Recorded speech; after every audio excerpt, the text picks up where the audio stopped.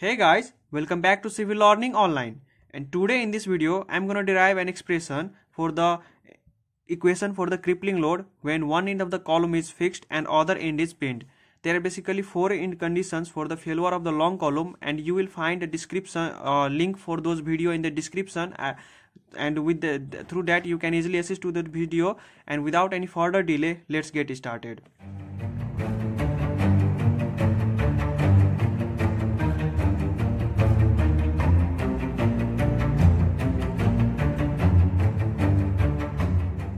So moving toward the derivation of the expression for the crippling load, here in the diagram I have shown that here we have a long column whose span is L, which is which has a fixed support at support B, and the support A is pinned or hinged support, and at support A it is carrying a load P, which is a crippling load, and same amount of the resisting force, that is resisting load B, is also acting at support B.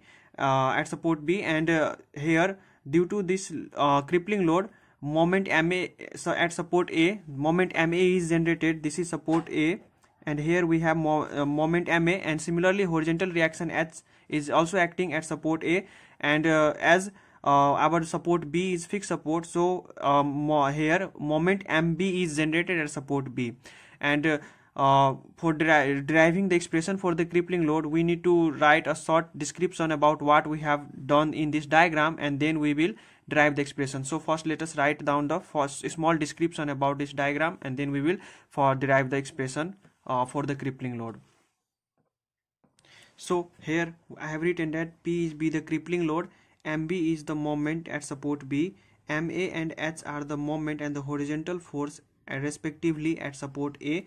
And now we need to consider a section XX at distance X from support B, where the deflection of the column is Y from the original position. This dotted line represents the original position, and due to this crippling load, our long column is deflected, and it is taking the shape of the curve. But here from here it is straight and then it is curved, because here the deflection at fixed support there is no deflection, so here it will be only moment will be generated, that is value is MB. When you will watch my video about the expression for the crippling load when both end of the column is fixed, you will come to know why the diagram is straight here, and here it is from the support, and exactly from the support A, and here the deflection diagram is a little bit away from the support B. Here it is straight and then it is curved. And now we need to write, consider a section X, consider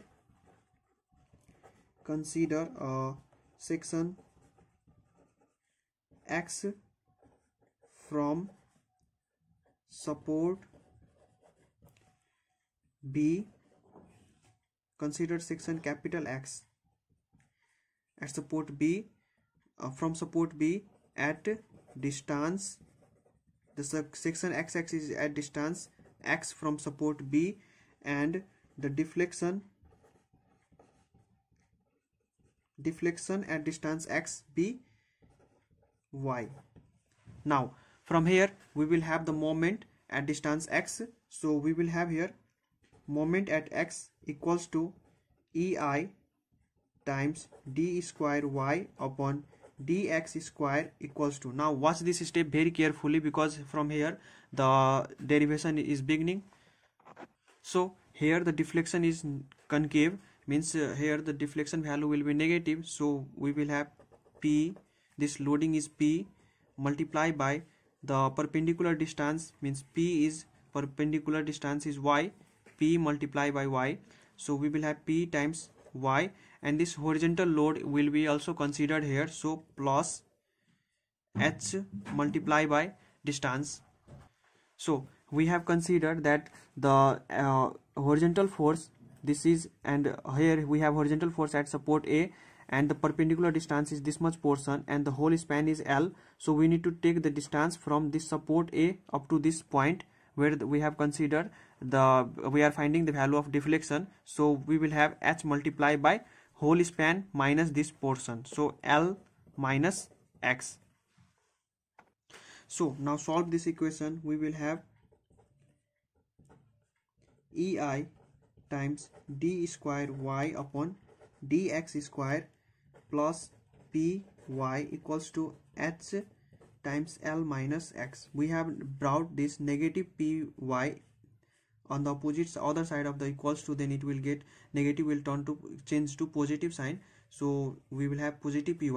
Now we will have d square y upon dx x square plus p by ei multiply by y equals to h by ei times L minus x. This is our equation 1. So this is the differential equation, and now what we need to do is we have to apply the general solution for this differential equation, and we have studied how to find the general solution of such type of differential equation in engineering mathematics third part. So the general solution of the given equation 1 will be the general solution.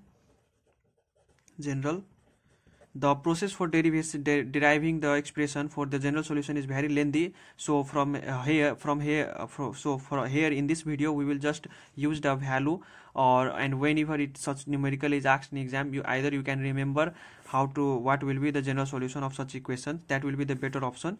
So general solution of this equation is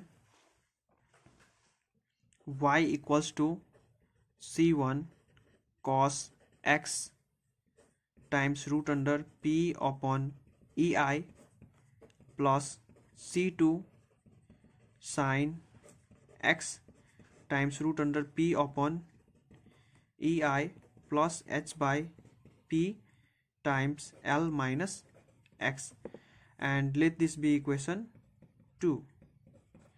Now here we have got the general solution. Now the thing what we need to do is we have to calculate this. The c1 and c2 are our integration constants, and we need to find the value of c1 and c2 by applying the boundary conditions. As you can see here, we have the fixed support at support B. So here the boundary condition, here we have the value of x. See here we have considered that section xx from at distance x from support B, and here if we are at support B, then we will have here x equals to 0, and at x equals to 0, here at support B deflection is also 0, so y is equals to 0 and dy upon dx is equals to 0. Similarly, if we move at support A, then here we will have x will be equals to L, because here x is increasing along the length, so we will have x equals to L and y equals to 0 at support B. Now as we have here dy by dx equals to 0, so let us find the derivative of this equation 2. So differentiating equation 1 with respect to x, differentiating equation 2, this is equation 2, differentiating equation 2 with respect to x, we will have here dy upon dx equals to c1 multiply by root under p upon ei, and the derivative of cos will be minus sin x times root under p upon ei plus c2 times root under p upon ei multiply by sin, derivative of sin will be cos x times root under p upon ei, and close the bracket, and here the derivative of this h by p times L minus x will be positive h by p times derivative of L will be 0 and derivative of x will be minus 1, so this will get turned to negative h by p. So from here we will have equation that is dy upon dx equals to minus c1 times root under p upon ei sin x times root under p upon ei,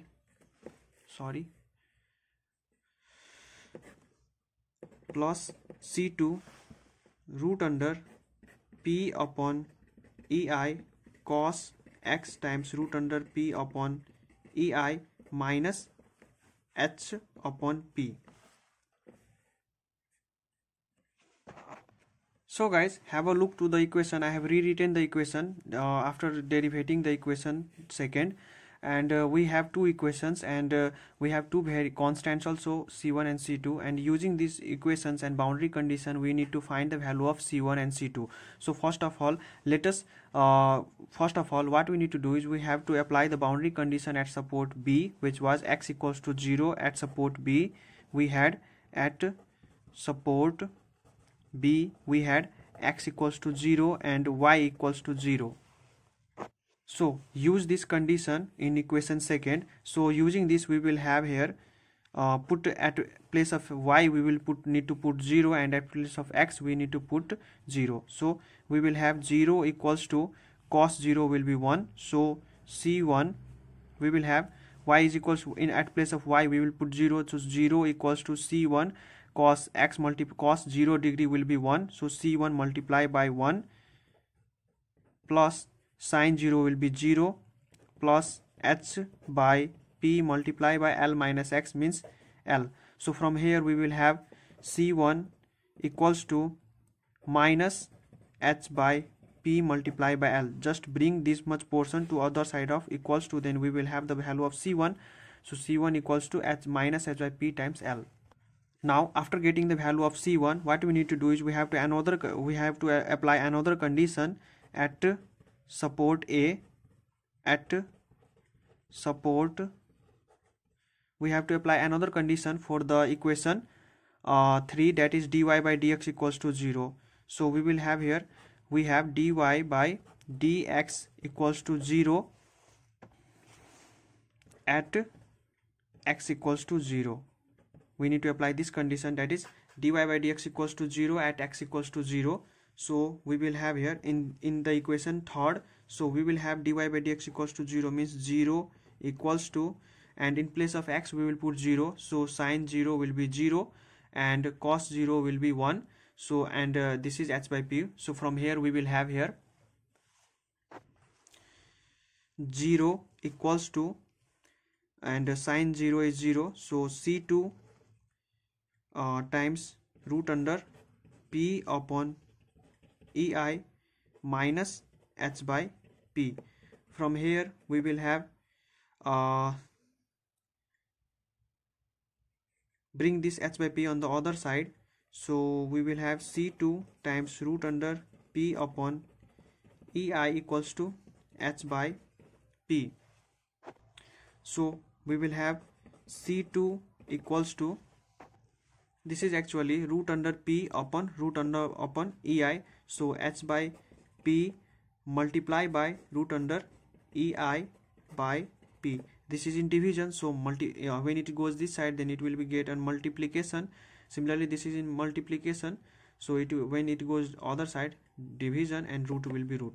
So or you can also understand this that as root under p upon root under ei. So when it changes sign, then root under ei upon root under p, so whole can be written as root under ei by p.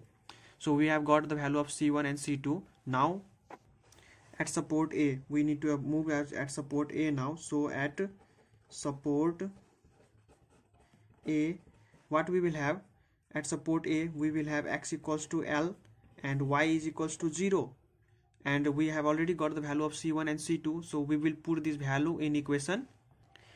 We have to put this value in equation 2, the value of C1, C2, and the value and this in boundary condition x equals to 0 and y equals to 0 in equation 2. Let me show you. We had the equation, this is our equation 2, so put this value in here.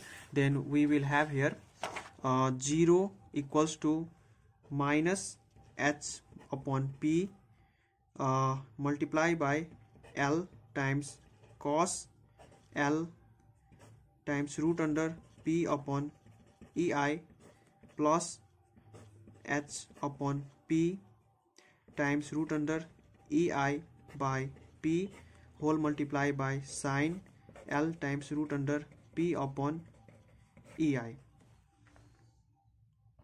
Now what we need to do is we have to get a trigonometrical value. Either you can write, but better it will be to write it in tan form. So divide this both the term by cos L times root under P upon EI. Divide these two by cos L times root under P upon EI. What I said, divide this by cos L times root under P upon EI, and also divide this by cos L times root under P upon EI. So from here, if this gets cancelled, then and it will take the form of tan. So we will have here, watch very carefully, we will have 0 equals to minus h by P multiply by L plus h by P times root under EI by P times tan L times root under P upon EI. Sorry, this is what we get. This much portion, this gets cancelled, and here this sin by cos means tan L times root under Pi, and this is as it is.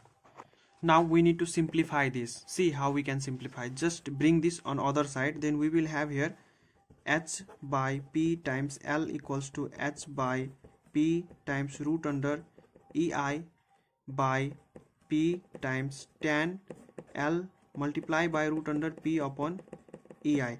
So h by P on the both side get cancelled. So from here we will have tan L times root under P upon EI will be equal to this L get multiplied by root under P by root under EI. So L multiply by root under P upon EI. See here guys, this is what we get, L times root under P upon EI, because this is we have L, so and this P is in division, so when it goes on the other side it will get multiplication, and here it is in multiplication, so on downward it will take the downward position, so division. So L times root under P upon EI, and tan L times root under P upon EI equals to L times root under P by EI. Now we need to find the value of theta, and from there we will derive the final equation. So we had this equation, so here we will have the solution of this much portion. We get L equals to root under P upon EI equals to 4.5 radian. This is constant value, so on squaring on both sides we will have here L square times P upon EI equals to 4.5 square, which will be equals to 20.25. Now from here 20.25 equals to 2 pi square. The value of we have 20.25 equals to 2 pi square. So we can write it as L square times P upon EI equals to 2 pi square. So we will have here P equals to 2 pi square multiply by EI by P times, we have P equals to then this divided by L square. This is the condition for the crippling load, equation for the crippling load when one end of the column is fixed and other end is hinged. I hope you enjoyed this today's lecture. See you in the next video. Till then, stay safe and take care of yourself.